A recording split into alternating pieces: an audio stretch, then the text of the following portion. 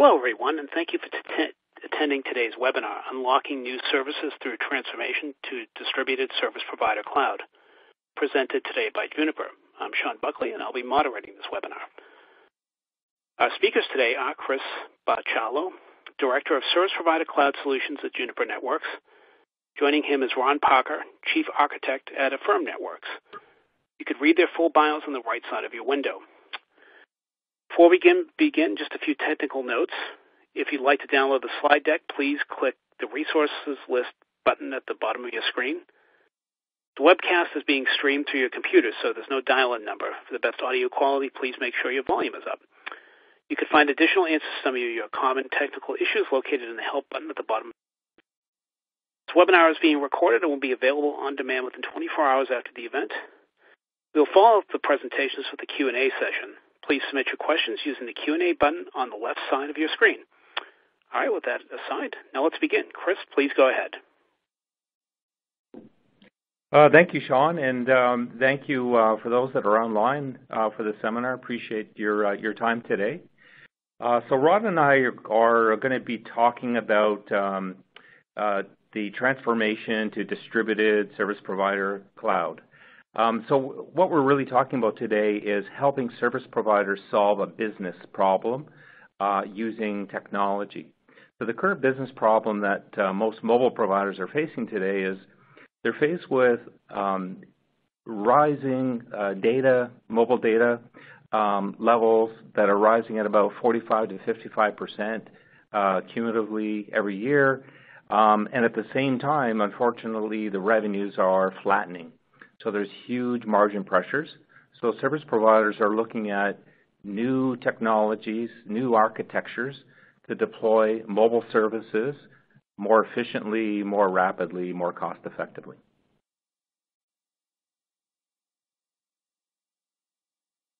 So with that understanding, they're looking at technologies like virtualization. So they're heavily leveraging virtualization and taking advantages of cloud principles for management of network functions.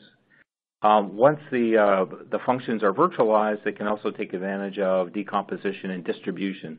So the distribution of functions when and where they need them in their network to allow them, again, to deliver services more efficiently, effectively, more flexibly. And also combining analytics with artificial intelligence and combining those to create automation through scripting and orchestration in the network, that is a step towards autonomous networking, or as Juniper likes to call it, self-driving networks. So networks that self-heal, self-optimize, and self-scale, self-provision, etc.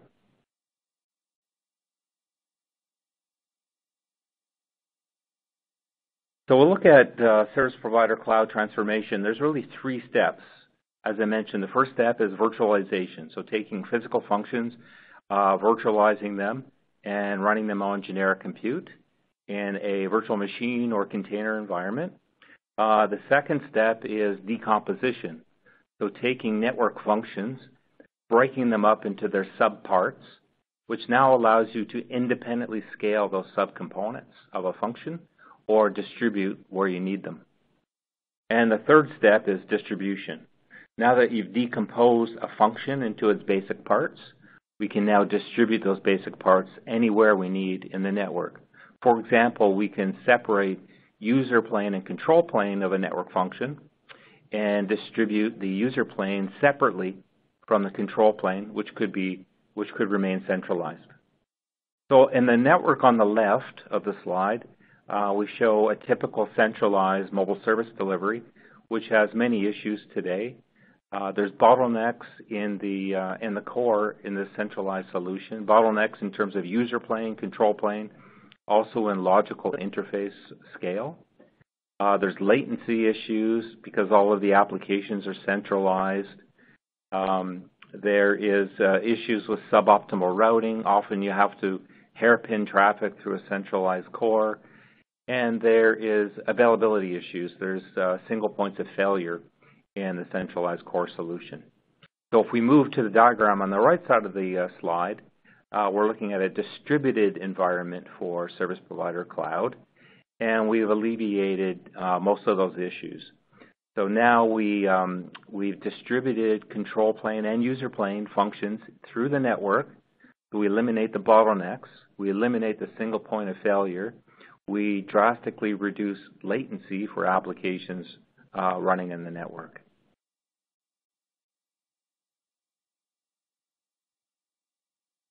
So there's many functions that would benefit from distribution in a service provider network. There's a bunch of low latency IoT services, critical IoT functions, industrial IoT, like factory of the future, where factories will be tied into the end-to-end value chain, providing production on demand with limited to no overhead and inventory. There's medical applications as hospitals and healthcare trend towards distribution services, supporting EMS with additional diagnosis and treatment capabilities. There's automotive applications we'll talk a bit about, like augmented reality, which greatly benefit from low latency applications. There's an opportunity to extend the battery life of battery-powered IoT sensors, like asset tracking devices, security devices, etc. We'll talk a bit more about that later. And also there's capabilities to leverage distributed user plane for larger scale, and that would be ideal for fixed wireless access. And Ron will talk a bit about that later on in the presentation as well.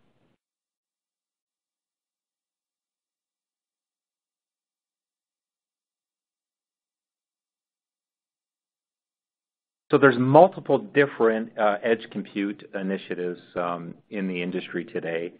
So 3GPP, we're going to talk about 3GPP initiatives. One of the initiatives there is it's called CUPS, Control User Plane Separation. As the acronym suggests, it allows you to separate an evolved packet core into user plane and control plane. CORE stands for Central Office Re-architected as a Data Center. Very similar to what we've been talking about, leverages SDN, NFV, and cloud principles to deliver scalable services more efficiently and effectively. Etsy, of course, is the author of the NFV reference architecture. They've also built an architecture called MEC, which stands for Multi-Access Edge Computing. Carnegie Mellon University, through research, developed the concept of cloudlets, which has now evolved into open edge computing. There's OpenFog, which is meant to be complementary to MEC, multi-access edge computing, with a focus on interfaces and applications. And even the over-the-top providers, so we have Amazon with their recently launched AWS Greengrass services designed to allow their customers to support latency-sensitive IoT applications on-premise or in the edge of a service provider hosted network. And Azure, similar service offering with their IoT Edge solution. And even Facebook with their Telecom Infra Project, or TIP, is working on software and hardware open source solutions that encompass access, edge, and core. So a bit of a deeper dive on the Etsy MEC solution. When MEC first came out, it was actually, the acronym stood for Mobile Edge Computing. But as time went on, Etsy decided to change the acronym to be Multi-Access Edge Computing. But the initial use case was built on mobility, and that's shown in the slide here. So in the upper right, we show a MEC platform in a mobility environment. And in a mobility environment, MEC is designed to sit on an interface between the eNodeBs, or base stations, and the evolved packet core. And that interface is called an S1 interface. And on that S1 interface, you may have to deal with IPsec encryption. So there's a VSec gateway in the MEC platform. and you have to deal with an encapsulation protocol called GTP, or Generic Tunneling Protocol, and that is also handled by the MEC platform. And then on the MEC platform, you can run third-party applications. So MEC provides an architecture for the distribution of functions into a edge network. And as you can see there, we've done some business case analysis. The most logical location in terms of cost efficiencies and performance advantages, latency reduction, is at the aggregation or pre-aggregation layer of a mobile provider network.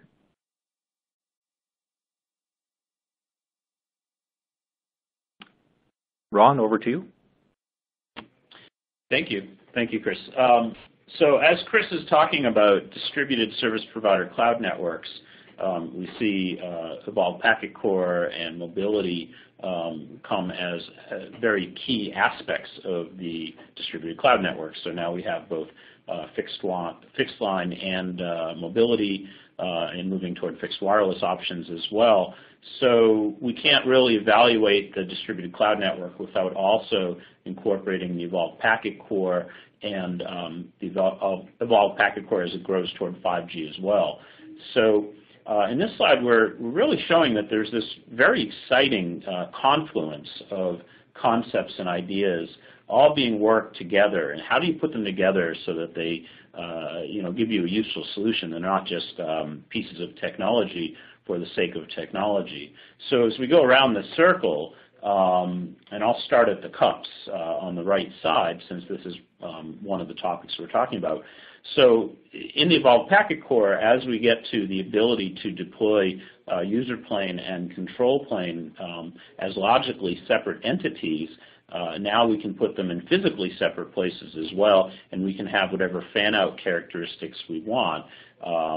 Single control plane controlling many user plane instances in many locations, or even a many-to-many case where you've got a round robin of a small number of control plane locations all controlling the same set of distributed user plane locations.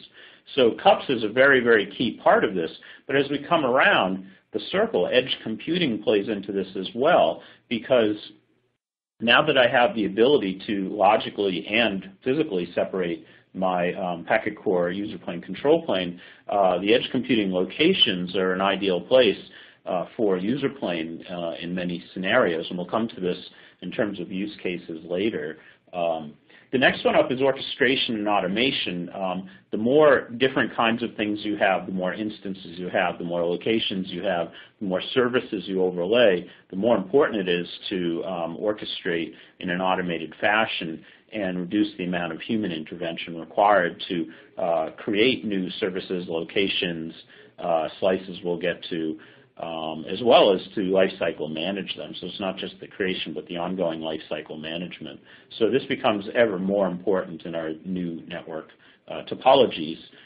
Cloud native is a set of design patterns where we can now realize software solutions in a more enterprise cloud-like manner, which includes microservices-based designs, orchestratable, containerized, generally stateless. So we separate the state that the application needs into a distinct storage layer, giving us all kinds of advantages around resiliency and hyperscale, as well as simplifying the way we build software. And any time that we can, the vendor can create and deliver software more quickly, more inexpensively, that's going to have benefit to the end customer as well, and to the network architecture.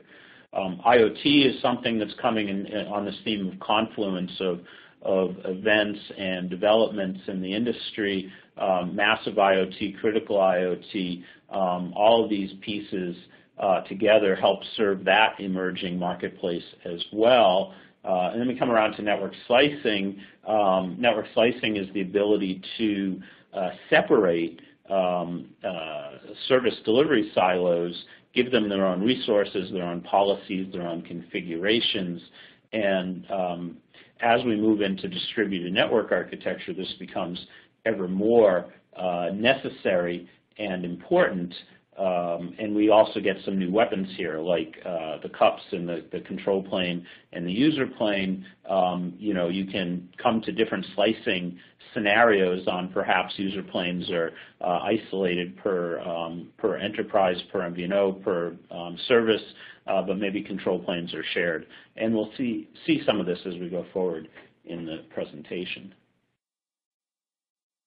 So just zooming in on cups a little bit more, since we've been talking about it quite a bit. In the cups architecture, you're able to separate logical instances of your control plane, user plane, and generally it's because you'd like to have the flexibility to physically separate them as well. And that gives you a lot of advantage, but the obvious question might arise, why do I bother? Why don't I just take the traditional type of evolved packet core gateway and have lots of them out at the edge? What's the disadvantage to that? Well, one disadvantage is that in packet core, there are a lot of fairly heavy control plane interfaces to be maintained from each gateway. So this includes online and offline charging, policy control, authentication authorization. All of these things really are relatively heavy. And so if you're managing some quantity of gateways in the tens, and you're managing all the relationships back to these centralized charging servers, authentication servers, policy servers, if that number moves from the tens to the hundreds, that's a more operationally complex and expensive network, and those centralized servers may not be capable of dealing with so many disparate clients. So cups can be seen as a grand compromise where we'll keep the quantity of control plane instances more or less as it was. We'll probably keep the physical locations of them more or less as they were, and thereby not overburden my back-end charging, authentication policy, and related servers, and kind of shield from them the number of user plane locations that we have. And the left side of this slide is describing this, where the control plane complexity isn't increased, but the flexibility to have more user plane locations is the enhancement. In the right subpanel of this slide, it's a more network view of the world where the CUPS C-plane controller will tend to be at a more centralized location. And there's obviously a layer 3 distribution network to get from that central location to all those distributed locations. There's also layer 3 for the heavier user plane traffic that presumably no longer needs to neck through the centralized location. So we see CUPS U-plane instances at more distributed sites, but we also see it at the central sites. That's an important characteristic in CUPS, that it's logically separated. You're allowed to physically separate, but you don't have to physically separate. And we see that locations that are centralized will still be necessary in some cases, like in massive IoT, where the amount of bandwidth is really not that great a concern. It's more of a control plane heavy environment than a user plane heavy environment. It's probably advantageous to keep that user plane for massive IoT in a more centralized location, where fixed wireless and some of the other specialized use cases that want more edge services and or have very high bandwidth concentrations at the edge demand more of a distributed approach. So CUPS gives us all of that flexibility. I'm going to turn it back to Chris to now work CUPS into the higher level. Oops, sorry, there was one too many. Let me go back one. Get to the right slide here. Yeah, so Chris, if you can take the discussion of how now CUPS fits into the overall distributed service provider cloud. Thanks, Ron.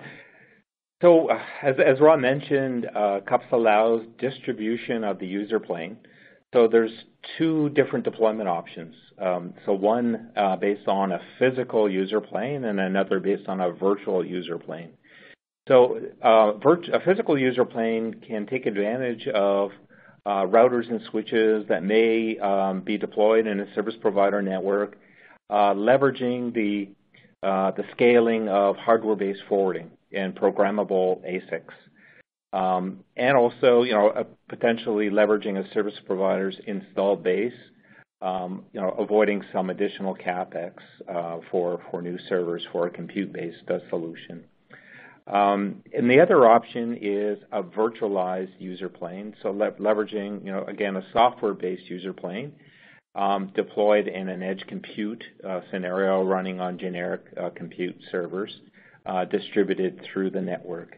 And in this case, the Juniper solution is built on a distributed Contrail, a distributed SDN solution, which actually mirrors the topology of CUPS in this scenario, where the SDN controller, so the control plane for SDN is centrally located, and the SDN-controlled virtual router is distributed with the user plane. So we have a distributed virtual router and centralized controller supporting a end-to-end cloud-enabled, virtualized user plane.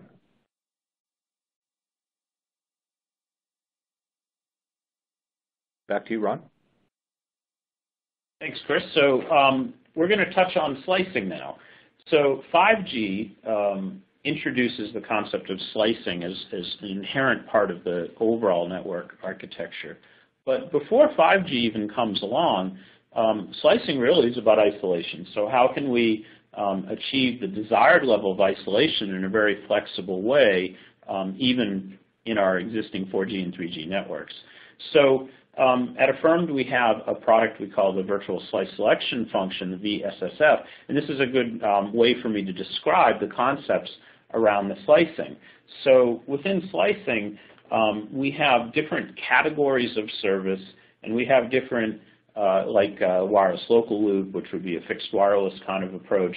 We have MVNOs, we've connected cars, we have traditional mobility enterprise, like in a FedEx type of roaming terminal approach.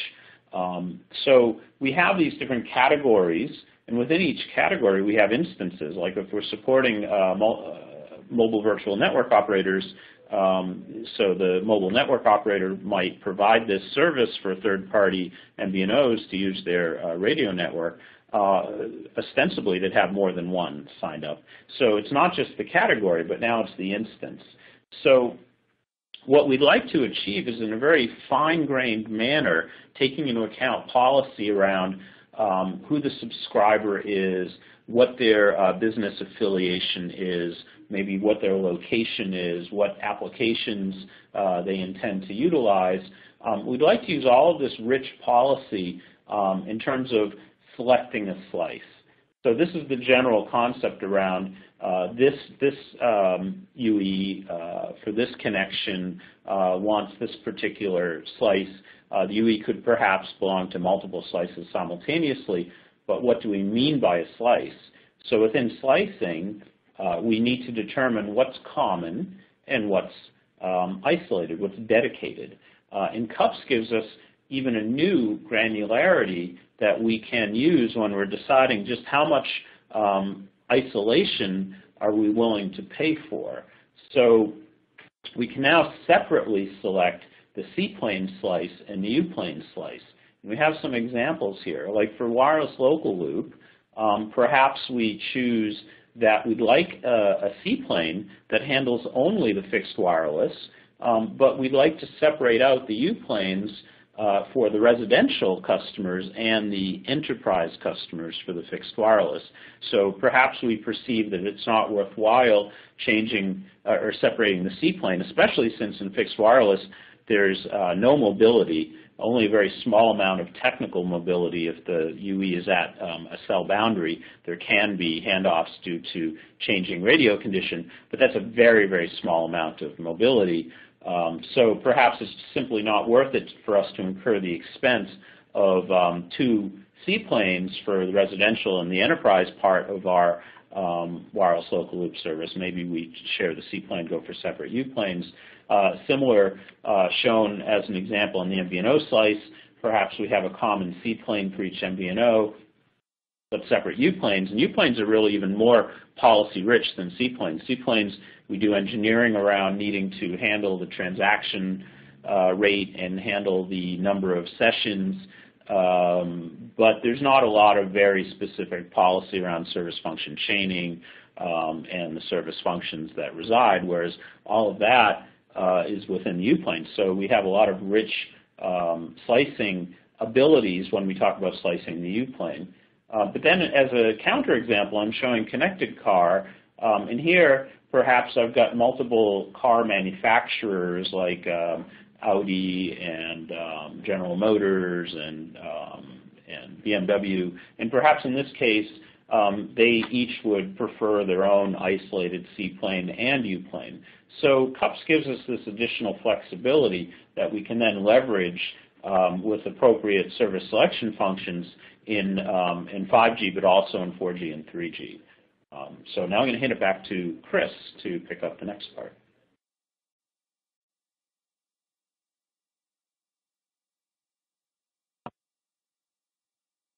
Thanks, Ron.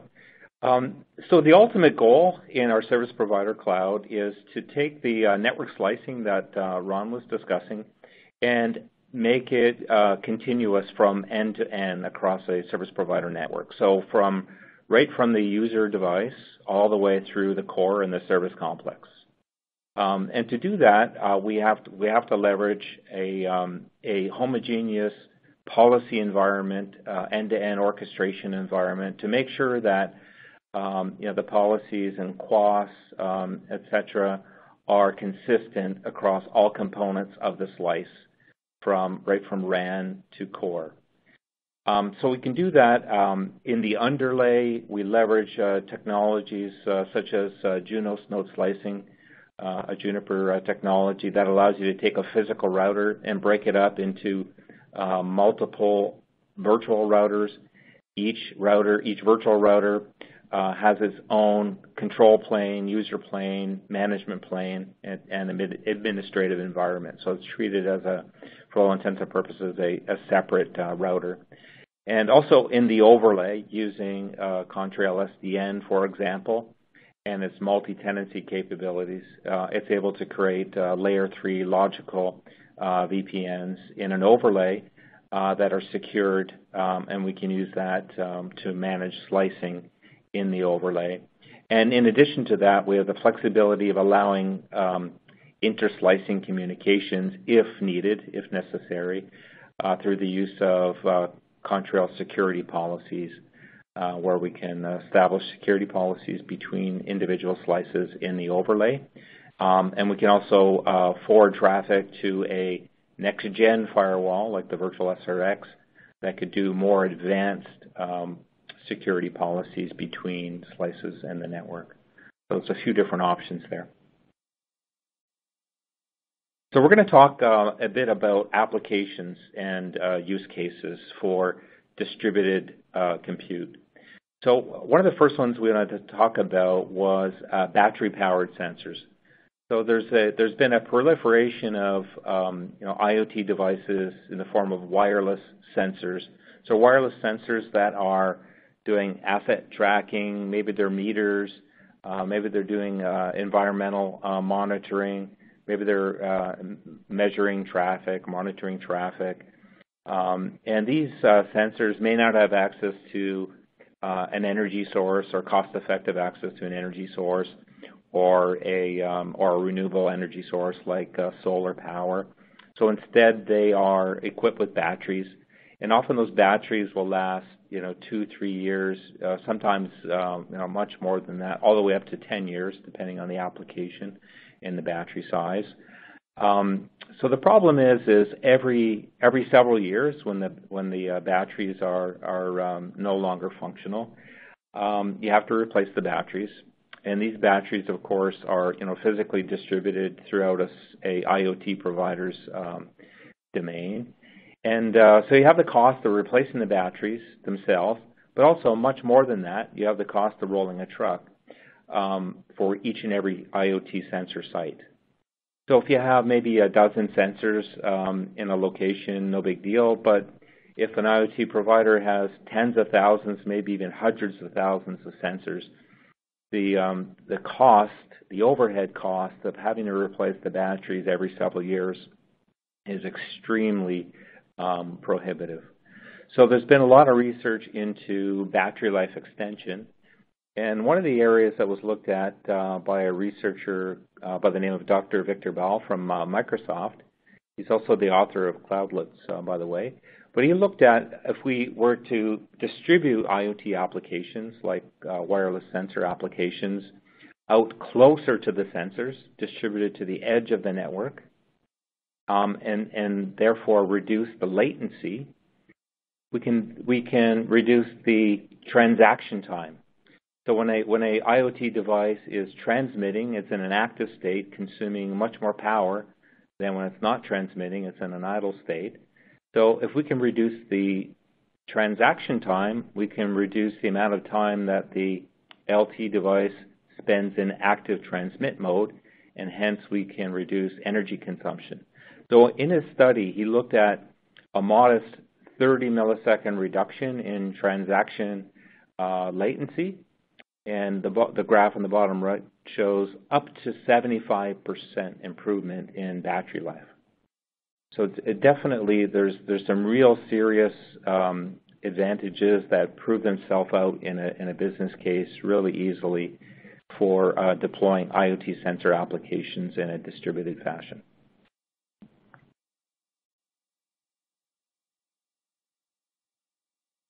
Another example, and we're seeing live POCs of this in the global market today, actually, that's leveraging edge compute for augmented reality applications in the automotive sector.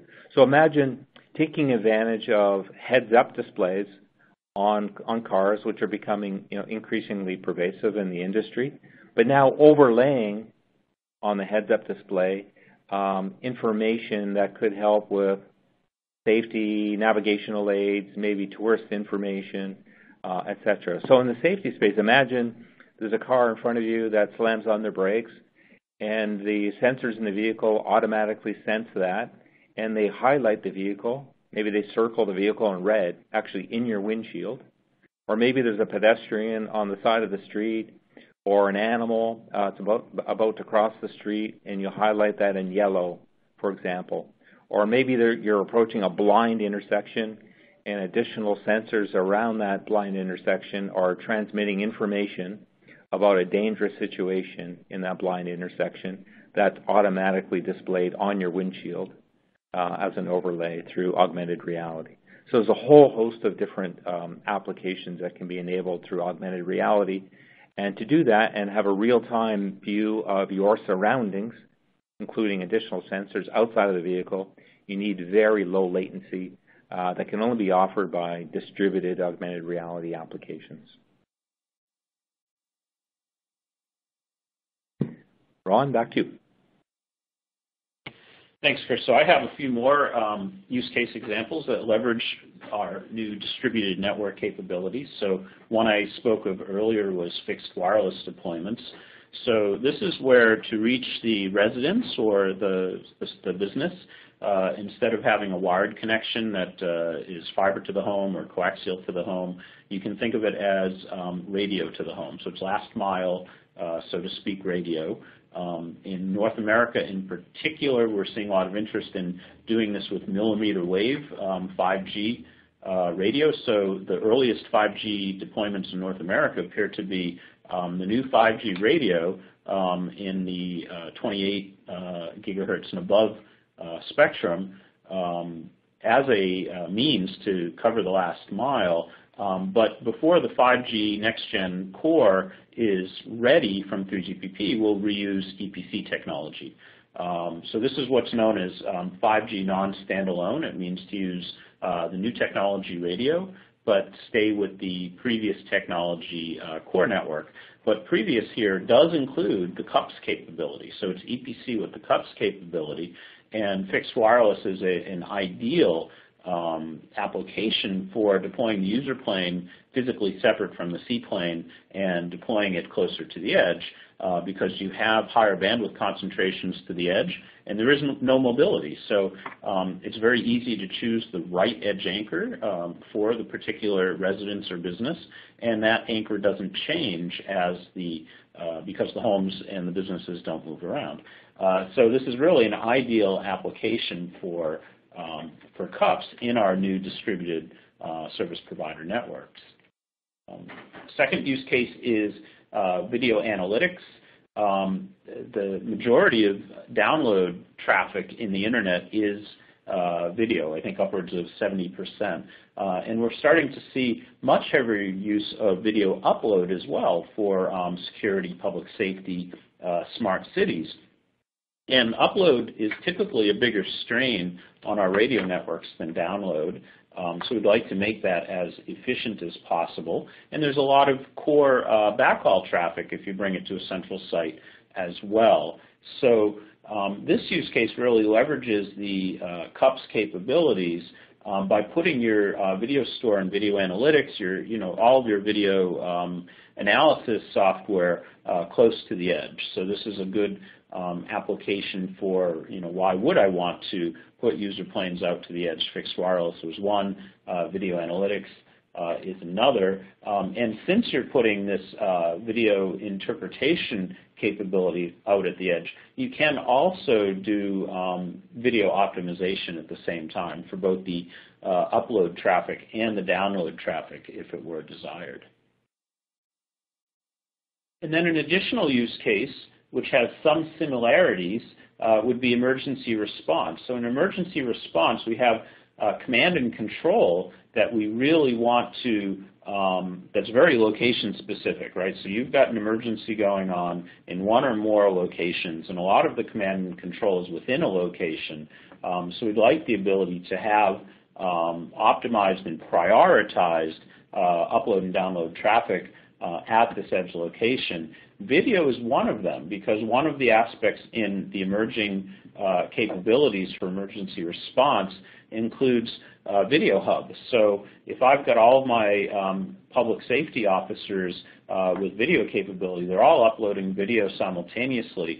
And which of the streams that the others want to see, the commander might want to see, but also some of the officers might want to see the video stream that another one is uploading. So there's a lot of video going up and down and selection of that. So it's really another ideal use case to put this emergency response application closer to the edge so we don't have to worry about the backhaul aspects, and we can leverage prioritized traffic handling, including over-the-air interface.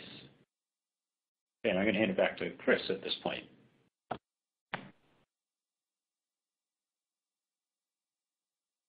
Thanks, Ron. So we wanted to summarize with a, just a brief overview of our joint end-to-end service provider cloud solution.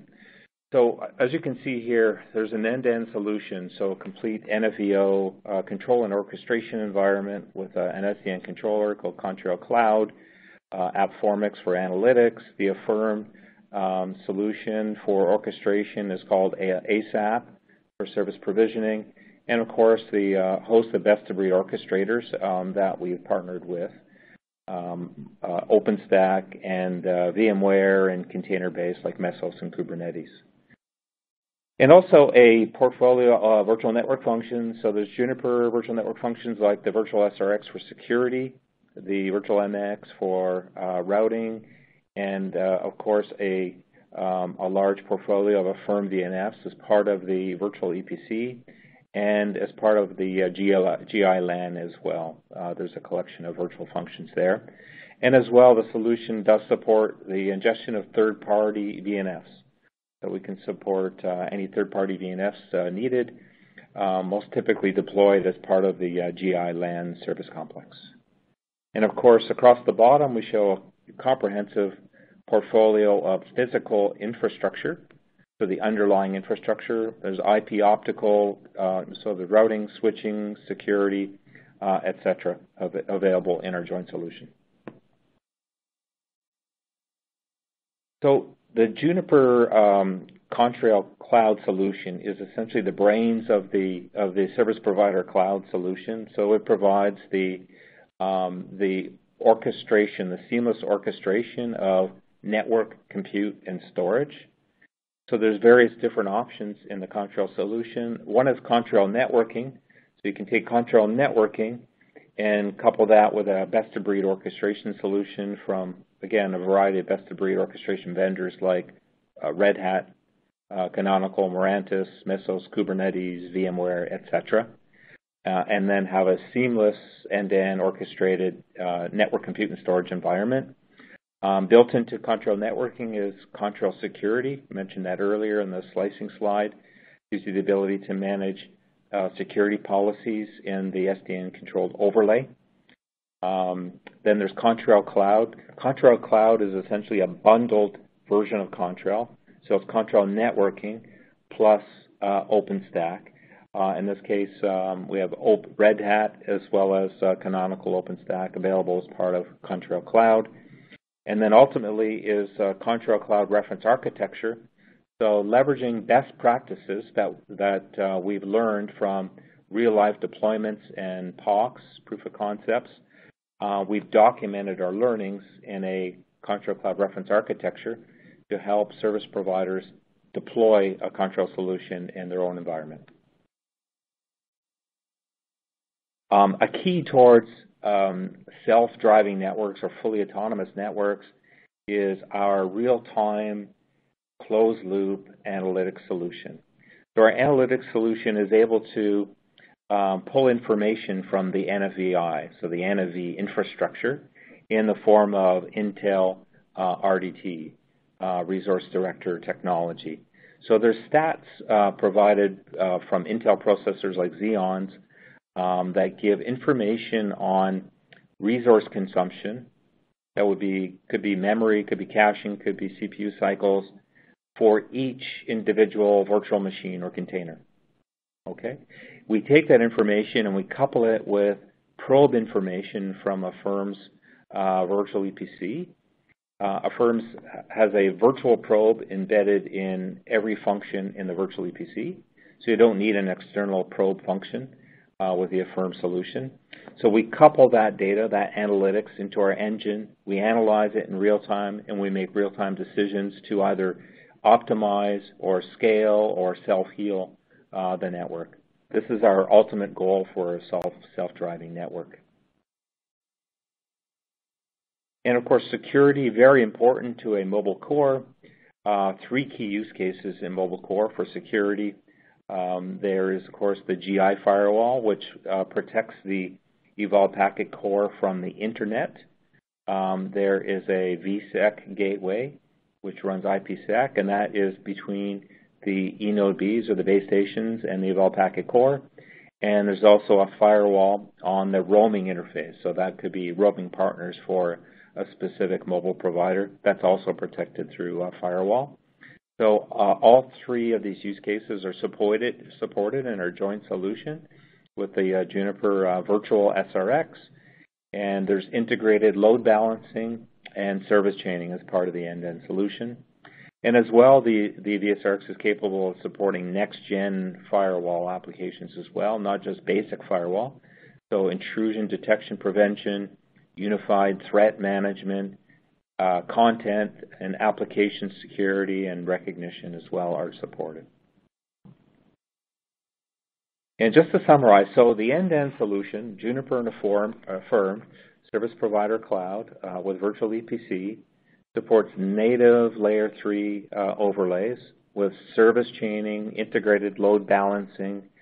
There's integrated security, as we discussed, Layer 4 policies built into the SDN virtual routers, and as well the ability to offload security traffic to a higher layer security functions like next-gen firewall functions provided by the Virtual SRX.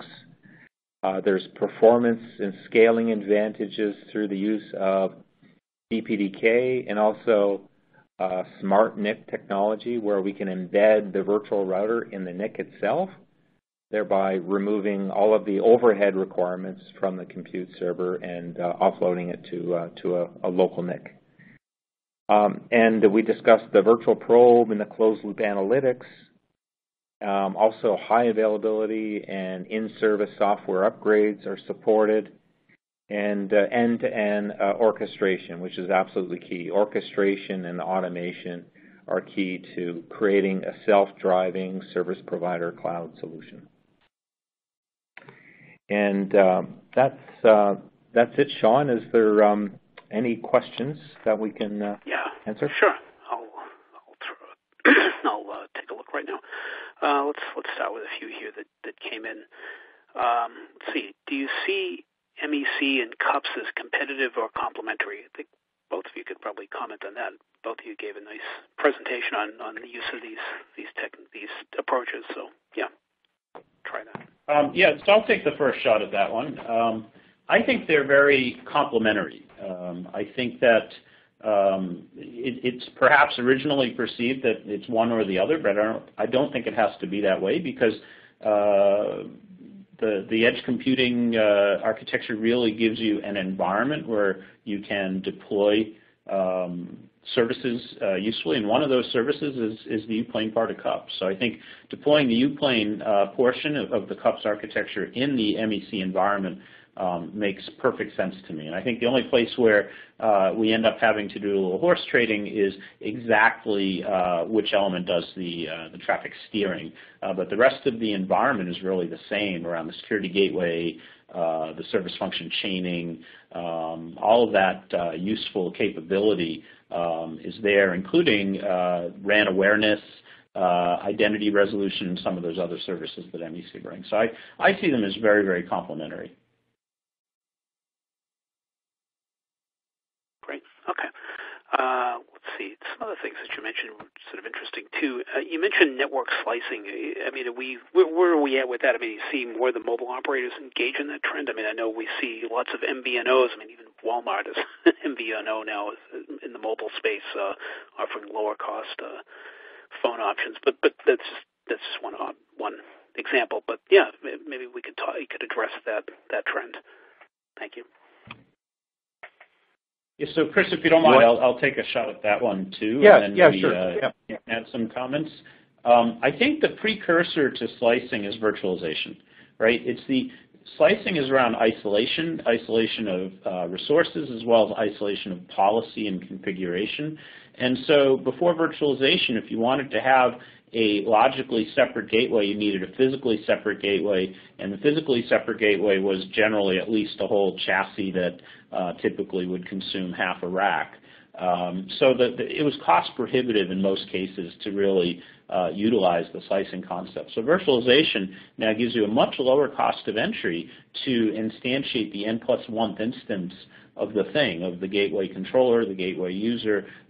So now that we have virtualization and we're starting to embrace some of these policy-driven concepts around slicing, we are starting to see an uptake. So not everyone has yet converted to virtualized networks, so that's the precursor. But yes, we are starting to see an uptake of slicing. Chris, I would add, Ron, that there's varying degrees of slicing, right? Everything from just simple logical overlays all the way up to full hardware separation. And of course, every service provider has to understand the trade-offs of the different levels of slicing and the costs, of course. As you increase the physical separation in slices, you incur more costs because you're duplicating hardware. But there's been simple logical overlays that have been offered in packet cores for many years now, like simply giving an enterprise or an MVNO their own APN and mapping that APN to a VPN in the EPC is it's a crude form of slicing. It of course doesn't provide end-to-end policies and QoS and all the other new stuff that we're trying to focus on now with with 5G compatible network slicing. So it's really an evolutionary path as far as I see it. Right. Okay. Another one that I've been kind of looking at as I research more of this emerging segment of virtualization overall. I mean, and I hear Juniper mention this, and Affirmed mentioned this, and a lot of SD-WAN vendors mention this concept of multi-tenancy. I mean, how important is that feature to service provider customers and what they're trying to do? You guys both kind of laid out some really interesting sort of concepts here, for different kinds of applications. But how important is that concept? Yeah. Maybe Chris, you want to start with that one? Yeah, sure, Ron. So, in the context of service provider cloud, multi-tenancy is extremely important. Going back to the root, the business problem they're trying to solve, right, which is controlling operating expenses through leveraging cloud technologies. They can't afford to replicate, the administrative domains through the network. Their solution needs to be, it needs to be able to support all of their customer requirements. And a lot of service providers are deploying, multi-tenancy already in the context of large enterprise, right? So, a tenant per large enterprise. And in the mobile context, now moving on to MVNOs and other slices, high priority slices, public safety, et cetera. So it's extremely critical that their infrastructure support multi-tenancy to avoid duplication of infrastructure. Again, to solve the business problem of controlling operating costs and capital costs. Yeah, I might add that we're seeing slicing happening first at a more coarse granularity with an eye toward the fine grain. So some of the initial slices we're seeing are more on the category of the service being delivered with an eye toward then splitting it per actual enterprise consuming that. So, for example, we might today see an IoT slice, a fixed wireless slice, and a consumer slice, but then later we might see sub-slices within there that have the per enterprise or per class of service dimension. Great. Well, we still have some more time to submit questions, so so if anyone in the audience wants to submit more questions, please feel free to do so. But in the meantime, I'll keep going with what's here. Another question is, which of the many edge compute initiatives should we pay attention to? I mean, there's certainly a number of them. I mean, it seems like there's one new every week, and that seems to be popping up. But maybe if both of you want to tackle that, that'd be great. Yeah, for sure, Sean. So the one slide I had in the presentation listed a bunch of the edge compute initiatives that I'm aware of today. I purposely left the top row as the ones I believe are the most interesting to watch. So the top row was 3GPP, of course. The standards body driving mobility standards evolution. And there was ETSI, of course, and ETSI, of course, is driving the NFV reference architecture and now MEC as well. And CORD is another one that I'm seeing gaining momentum in the industry, CORD adoption. So those are the top three I would focus on. But it take the others into consideration as well, but depending on your purposes and your applications. Great. CORD seems to be a big one that we're seeing more service providers kind of paying attention to. I guess I got time for maybe like one more question here, but it's still kind of a new, as much as we're all kind of on board with the virtualization topic, and I think that's where service providers want to go, like AT&T and Verizon, CenturyLink, and as well as the European and Asian providers. But for both of you, what are the challenges in conveying a software-centric, vision and virtualization vision to your customers, and what's the challenges for being a vendor that have that's operated in a hardware environment for many years? And it's kind of two questions there, but we could address that. Yes, I'll take a first shot, and I think Chris will have some useful commentary on this as well.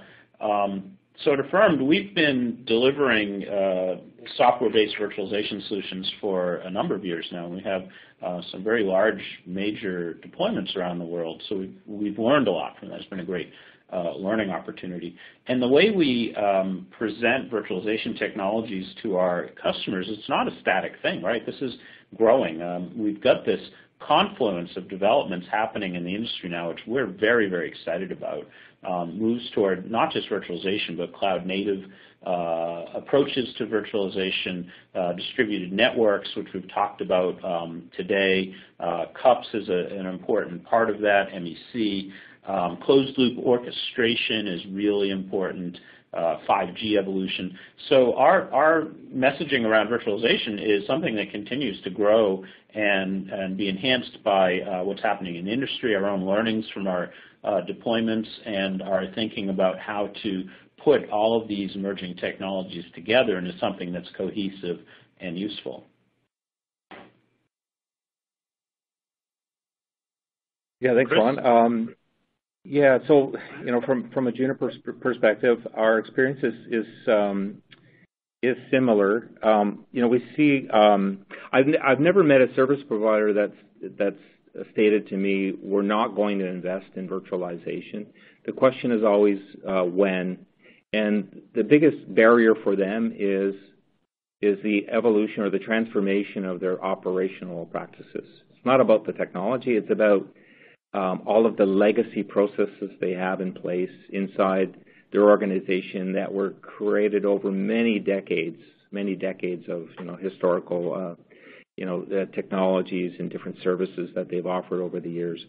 So that's the biggest issue. And often for those customers, we recommend that they create a parallel overlay as part of the transformation process. So they create a parallel overlay for virtualized services with the plan to roll that back into their existing OSS, BSS infrastructure as time passes and, as their degree of comfort increases over time with experience. But that's the biggest, that's the biggest issue we've seen or roadblock is just coming to terms with an understanding of how to transform their internal operational practices and organizations, and just thinking and skill sets, etc. Great. Certainly a lot to think about. I guess we've got time for one more question here. The question is, how do I distribute network functions without adding complexity and incurring additional operating expenses? Certainly a big issue there. Yeah. Yeah, I think that's precisely the point of the CUPS architecture, that as we add more gateways, say we went from tens to hundreds of gateway instances in a network, that really drives complexity in a big way, because the interfaces back to those centralized servers are complicated and therefore expensive to operate, and sometimes those centralized servers have limitations in terms of how many distinct clients they can deal with. So increasing the number of gateways is a huge barrier in terms of complexity of network operations. And CUPS comes along and says, well, we'll take the most expensive part of this and we won't add instances. The centralized servers to which we're running diameter and radius and related protocols, they won't really see the difference. They don't understand that we're moving to a distributed network. And now we'll just, the controllers, the CUPS controllers, or the pivot points that do understand there are many user plane instances. But even there, we have a fairly straightforward protocol called PFCP, Packet Flow Control Protocol, which is the protocol 3GPP is standardized for how the controller talks to its many user plane instances. So I think CUPS is really precisely around that issue of minimizing the additional complexity that you've incurred by distributing the EPC more broadly. I agree, Ron, and it's very important to deploy an end-to-end cloud-enabled infrastructure, complete with orchestration, analytics, automation. to support a holistic end-to-end cloud-enabled infrastructure. I know I've talked to customers that have deployed virtual network functions in their network, but without the orchestration and the SDN control and the automation component. So at the end of the day, they had a rack of servers sitting next to a physical rack doing the same thing, cost about the same. There was no operational efficiencies because they didn't fully implement a service provider cloud solution. Great. Great. Well, thanks for those great responses. Some great questions. That's the final question for today. We did have a lot of great questions today and couldn't get to them all, but we will be getting back to everybody who submitted personally after the webinar. Thanks for attending the Fierce Markets webinar and submitting so many great questions. I'd also like to thank our speakers for participating and Juniper for presenting today's webinar. Finally, the webinar has been recorded, so you'll be able to access the recording within 24 hours using the same audience link that was sent to you earlier. Hi, again, this is Sean Buckley of Fierce Telecom, and I want to thank you again for joining, and we look forward to seeing you at future events. Thanks very much. Have a great day.